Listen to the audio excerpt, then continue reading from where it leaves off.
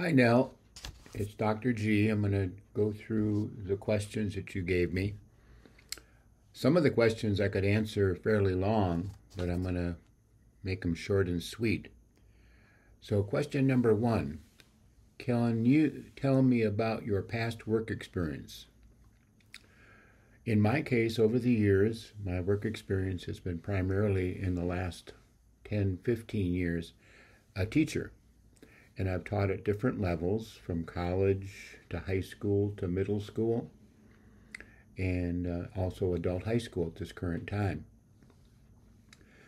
Before that, and even currently, I'm still a financial advisor, and I carry a Series 7 license and a 26 license. So I still do that for family, friends, and friends of friends. Question number two.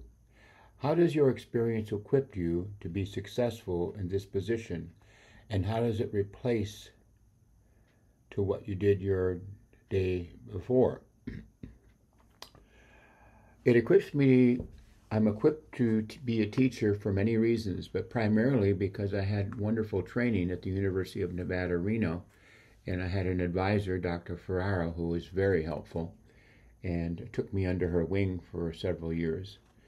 Additionally, I've had a lot of experience as a teacher in a lot of ways. One thing I forgot to mention as part of my work experience is I've spent 4 years of teaching what they call dual credit, both high school and college credit at the same time. Question three, what were your main responsibilities as a teacher? Number one was to make sure that the curriculum was clear. That required me to write a syllabus, especially on a college level. Syllabus simply meaning the guidelines for the whole course and what we're going to cover. The other thing is being prompt and sticking to the time, sticking to getting the grades updated for the students, communicating with the students, keeping them informed, and planning each class so with flexibility so that there would be the opportunity for students to learn more easily. And we can go into great detail there, but I'm going to be making it short and sweet. Number four, have you ever worked for Tesla before? No, I have never worked for Tesla. However, I do appreciate the fact that Tesla has a facility here in the Reno, Northern Nevada area. Some of my former students actually work at Tesla, and one of my best friends and person who I frequent their business, they have a business out at Tesla, a coffee shop. So I really appreciate what they have done for the community. Motivation, behavioral question. In your experience, what draws forth your energy and effort to go the extra mile, push you harder and spend more time to do whatever it takes to get the job done? I'm motivated to get the job done and to do extra work because I really appreciate quality. I like quality in my own life and the way I live my life. And so I try to reach a high standard in relationship with the students and with the place that I'm working. Could be a high school, could be a university, could be a college.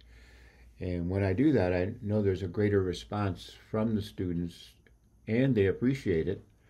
And for example, one of the things I do along these lines is I set up a texting, group texting with each class that I do so they can stay in touch with me and I can stay in touch with them more easily. Going on to the next page now. Describe the work environment or culture in which you are most productive. Well, for me, I'm most productive when the place that I work appreciates what I do, backs me up for what I do, and whenever I have a difficulty or something I don't understand or don't know, I can go to someone within the organization and they can help me out. I can give lots of examples here. But say, for example, my students need to produce a video. Well, at the University of Nevada, Reno, they have a video lab, and they have a trainer there. So I could take my students there, and they will train them step by step to create a video. Next, What would make you lose interest in your position? It takes an awful lot for me to lose interest. I would say I lose interest if the students are unresponsive and don't seem to follow direction, or they don't show up, or they don't care, or they are not motivated.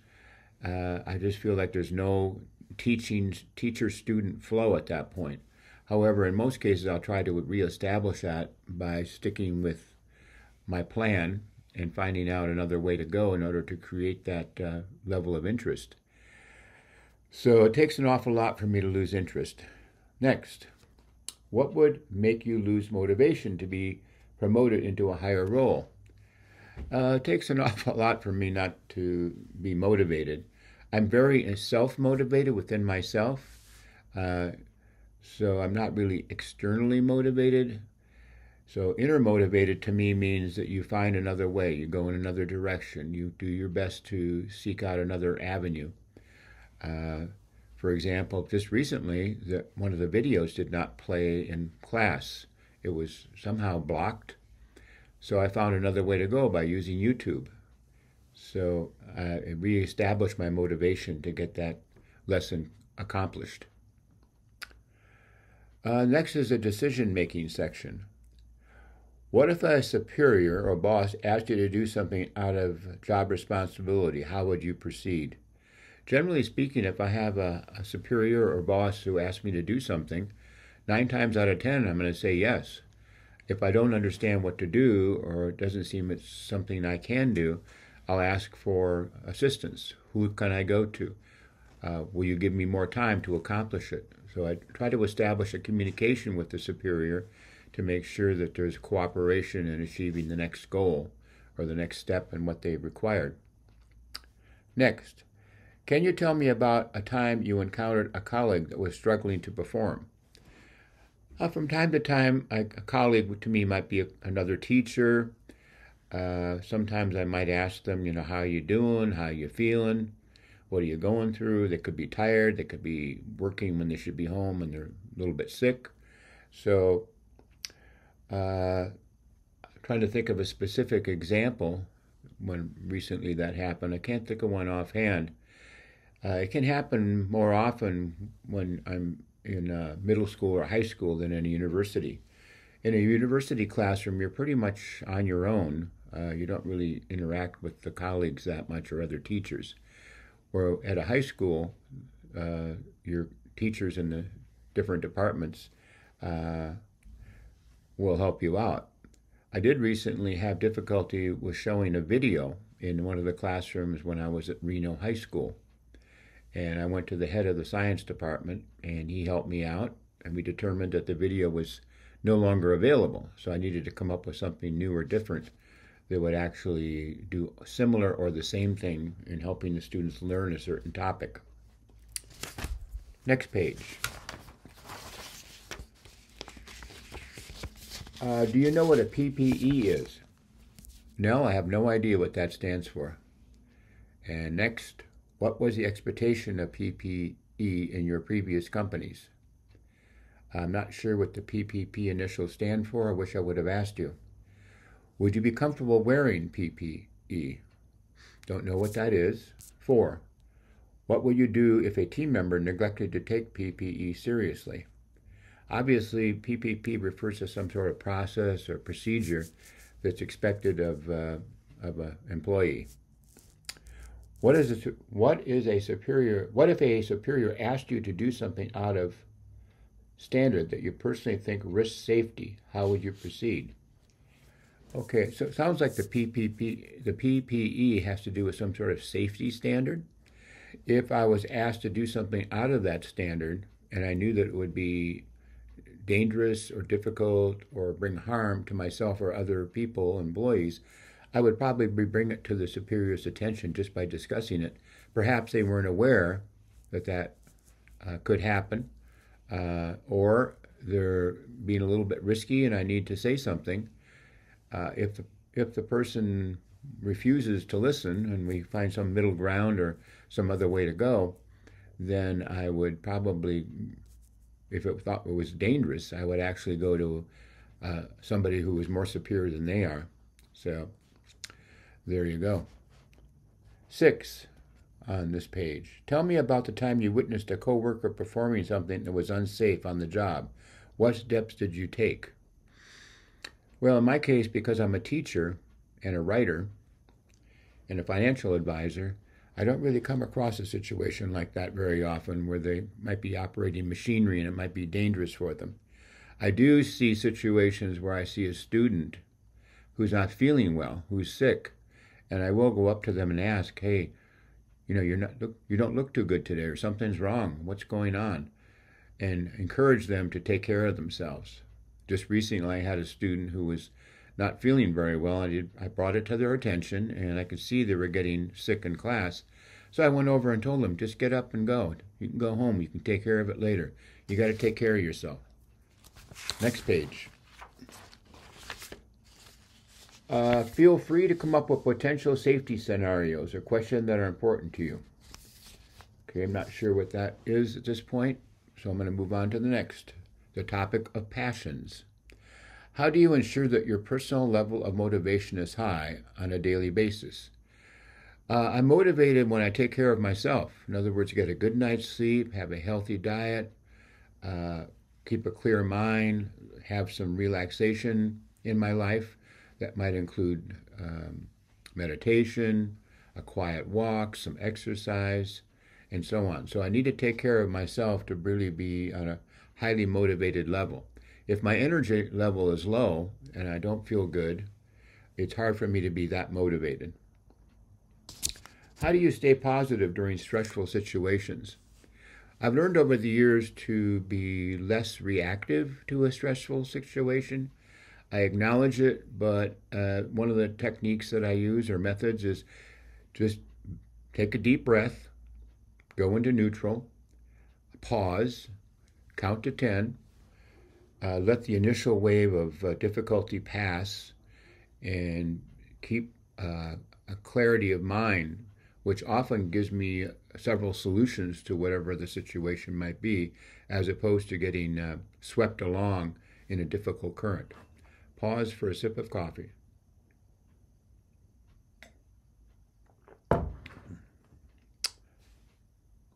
What interests you about Tesla's mission? Well, that doesn't really apply to me, but I do have missions for my jobs, and I really probably wouldn't take a job that wasn't in alignment with some of my own interests and mission in life. I really, as a teacher, I would like to see people learn to develop their minds, learn to develop their curiosity, learn to develop lifelong learning, learn to develop critical thinking skills so they can look at a problem or situation and sort out the facts from fiction. Work ethic is the next topic. Describe what is a stressful situation for you in a work environment. For me, when it gets stressful is when there's too many, for example, there are students that sometimes get out of control, and sometimes that can even lead to a classroom that gets out of control. Too much talking, too much running around, too much not paying attention, too much hostility, maybe two students are conflicting with each other. So what I try to do is do the best I can to handle it. And this may require me to move some student to another spot. Maybe they're working with a group where they aren't compatible. They need to work with another group in order to have better cooperation. Sometimes you need to take them aside and see what we can do to improve the situation. So what I'm looking for in a stressful situation is options. What are the options that would make most sense to make the stressful situation less stressful? Moving on to the next page. Describe a time when you were not satisfied with your work. What would you have done differently? From time to time, the plan that I had for a class isn't a plan that's working. In fact, it's found to be boring. It's found to have not good energy. It's a little laborious. The students don't like it too much. So I have to learn how to think on my feet, and I like to have a backup plan. So I have another way to go, possibly, that might be more effective. So that's what I would do. Next, Can you share a specific time when you experienced a challenge and how you overcame it? Okay, well, there's so many. We are always confronted with different challenges in current situations. In my case, I notice when I try to keep track of who's coming to class and who isn't. So I have a sign-in sheet, and I keep track of that, and I have little code letters. H for health, W withdrawn from class, uh, don't know, D for don't know, need to find out. So this helps me adjust so I can find out what's going on. For example, recently I had a student who did not text me that they were out sick.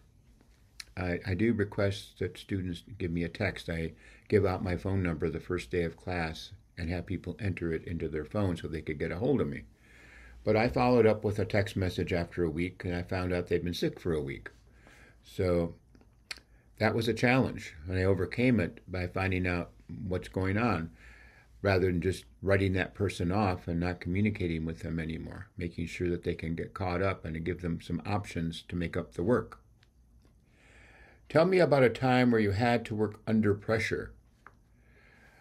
Well, inevitably, there are going to be times when there's a lot of pressure. For example, when there's a deadline. In a teaching profession, there are deadlines for grades, especially at the end of a quarter or semester. And it's something you can't put off.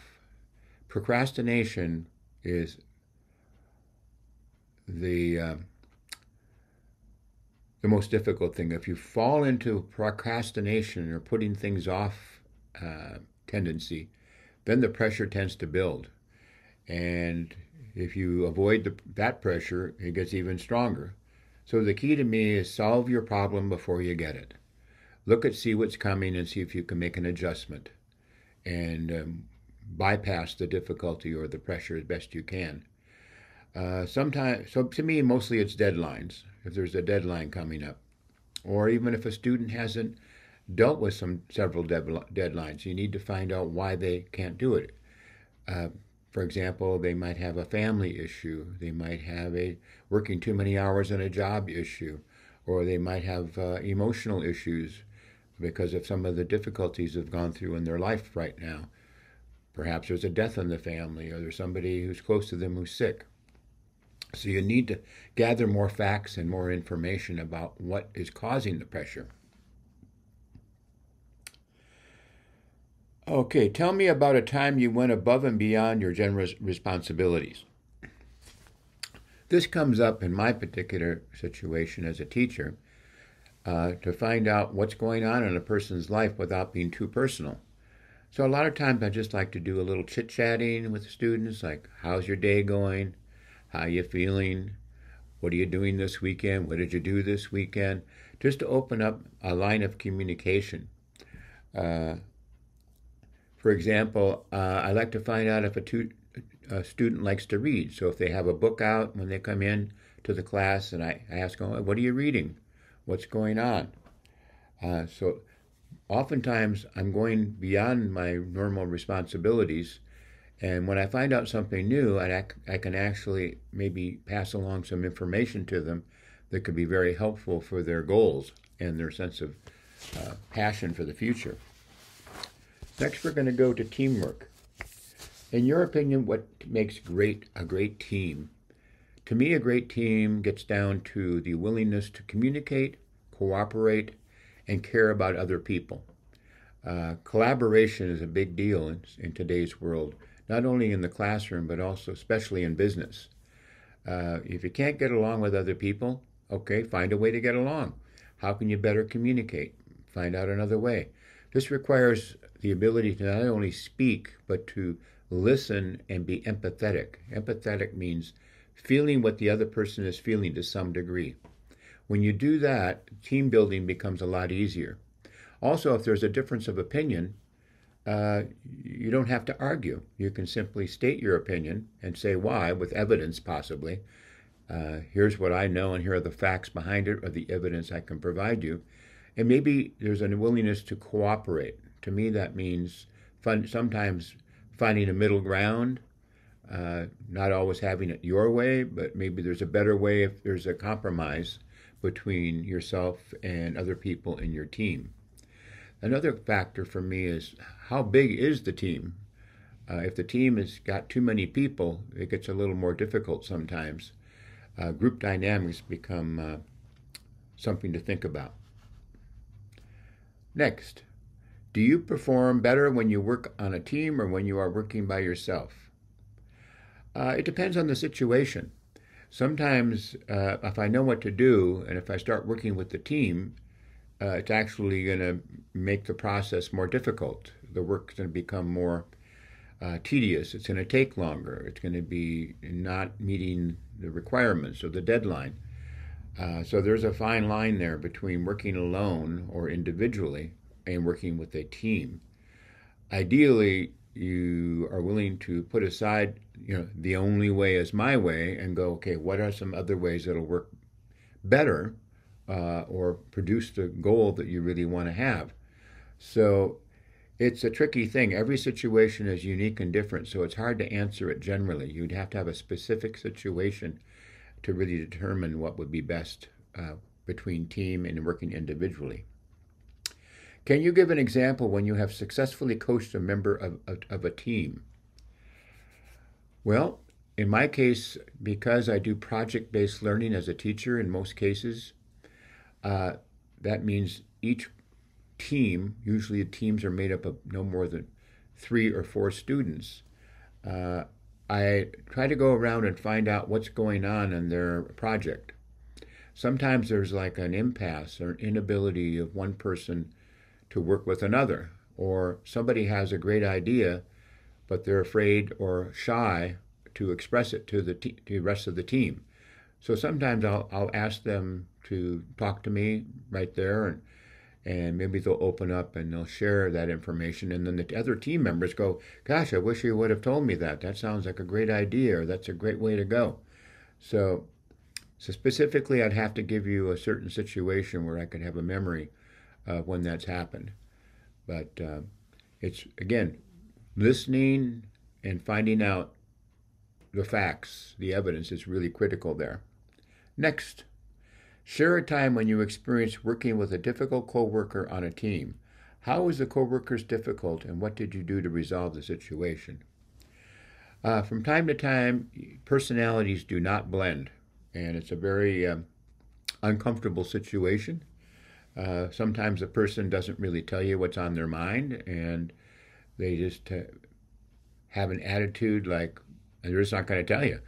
They don't like you. There's just sort of an instinctive not liking of the other person, and there's just things grind to a halt. So in my case, I'm willing to ask questions. I'm willing to listen. I'm willing to set aside what I think is right, and sometimes what I think is right is based on lots of experience. So I might be right, but right is not always right. In other words, you might be able to convince the other person that your rightness is what makes most sense in the situation, and sometimes by putting aside your rightness and you think you know it, and listening to another alternative and coming up again with the word compromise. What is the middle ground that will be best to get this project on the road or the project completed? What was the worst experience of working in a team? Offhand, I really can't think of one myself right now, since I don't work in a team situation day to day. But hypothetically, if I was in a worse situation, I need to take a look at all the facts as best I can and find out who's involved and not be shy or hold back from finding a way to communicate that information, whether it's through text message, it's email, in person. When it's really, really difficult, I prefer to be in person so that you can see the different expressions on a person's face. You can hear the tone of voice. You can look at the body English of a person. And sometimes you can really come up with a resolution that way, rather than just holding on to what you think is right. Next, what would you do in a stressful situation? I think I've answered that question. First of all, I need to be aware I'm under a lot of stress. and I need to remember to let go and let things flow. If I get too rigid and too stuck on the stress, oftentimes the clarity of what to do next is just not there. You become blinded by your own stressful situation. So a little bit of detachment, a little bit of non-identifying, a little bit of going into neutral is very, very helpful. How do you handle yourself in an environment of high pressure and turbulence? Well, I pretty much just answered that. First of all, you have to realize if the stress becomes so difficult and so turbulent, even taking a 5-minute break is really important. I might step outside. I might walk around the building. I might take a short, quiet snack time. I might have a cup of coffee. I might go into a break room or sit outside in nature and just enjoy the moment as opposed to being overloaded by the feeling of stress.